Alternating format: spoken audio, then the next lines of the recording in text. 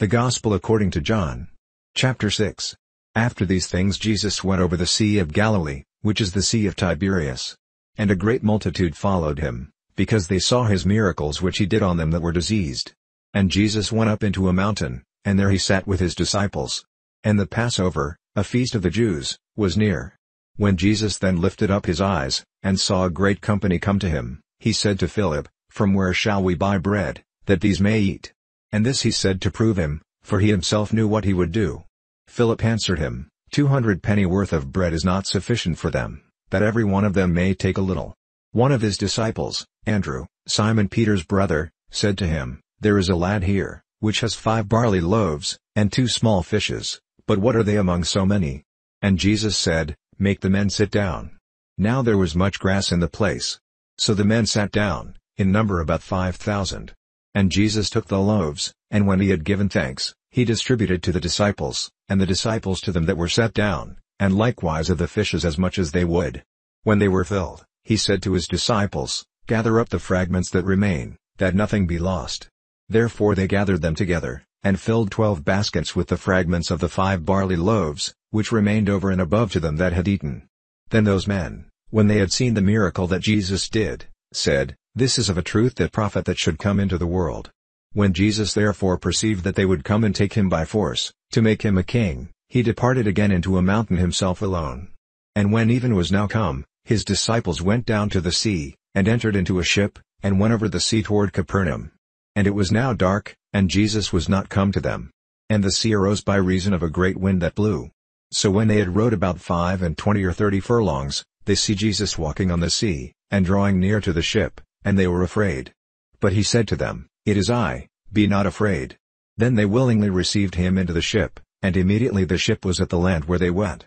The day following, when the people which stood on the other side of the sea saw that there was none other boat there, save that one into where his disciples were entered, and that Jesus went not with his disciples into the boat, but that his disciples were gone away alone. However, there came other boats from Tiberias near to the place where they did eat bread, after that the Lord had given thanks. When the people therefore saw that Jesus was not there, neither his disciples, they also took shipping, and came to Capernaum, seeking for Jesus. And when they had found him on the other side of the sea, they said to him, "Rabbi, when came you here?" Jesus answered them and said, "Truly, truly, I say to you, you seek me, not because you saw the miracles, but because you did eat of the loaves, and were filled. Labor not for the meat which perishes, but for that meat which endures to everlasting life, which the Son of Man shall give to you, for him has God the Father sealed." Then said they to him, "What shall we do, that we might work the works of God?" Jesus answered and said to them, "This is the work of God, that you believe on him whom he has sent." They said therefore to him, "What sign show you then, that we may see, and believe you? What do you work? Our fathers did eat manna in the desert, as it is written, he gave them bread from heaven to eat." Then Jesus said to them, "Truly, truly, I say to you, Moses gave you not that bread from heaven, but my Father gives you the true bread from heaven. For the bread of God is he which comes down from heaven, and gives life to the world." Then said they to him, "Lord, evermore give us this bread." And Jesus said to them, "I am the bread of life, he that comes to me shall never hunger, and he that believes on me shall never thirst. But I said to you, that you also have seen me, and believe not. All that the Father gives me shall come to me, and him that comes to me I will in no wise cast out. For I came down from heaven, not to do my own will, but the will of him that sent me. And this is the Father's will which has sent me, that of all which he has given me I should lose nothing, but should raise it up again at the last day. And this is the will of him that sent me, that every one which sees the Son, and believes on him, may have everlasting life, and I will raise him up at the last day." The Jews then murmured at him, because he said, "I am the bread which came down from heaven." And they said, "Is not this Jesus, the son of Joseph, whose father and mother we know? How is it then that he said, 'I came down from heaven'?" Jesus therefore answered and said to them, "Murmur not among yourselves. No man can come to me, except the Father which has sent me draw him, and I will raise him up at the last day.